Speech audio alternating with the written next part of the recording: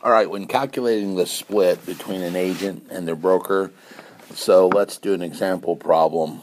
First of all, let's assume $100,000 sale price, 7% commission,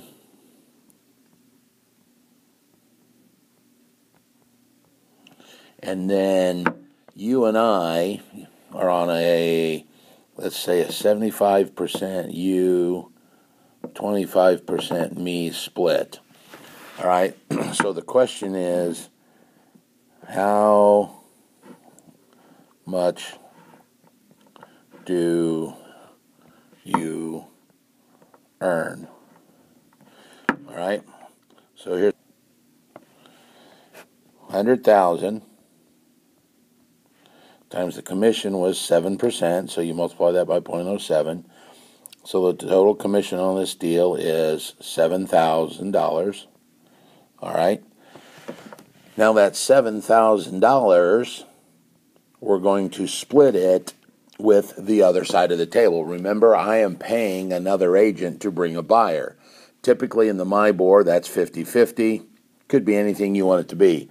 So let's assume 50% of that we're going to keep as the listing side, and 50% we're going to give away to the buyer, or his agent anyway, and that's called the selling side. What happens to this?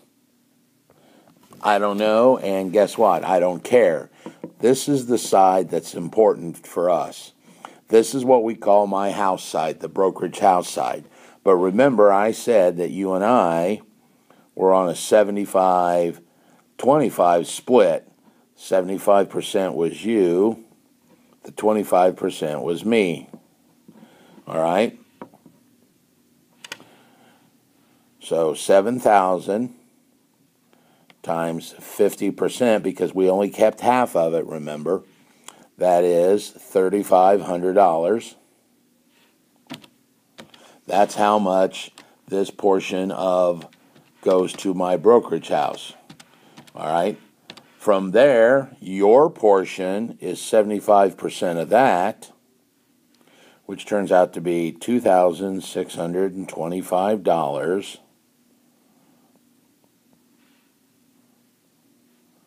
to you. That's how you calculate it.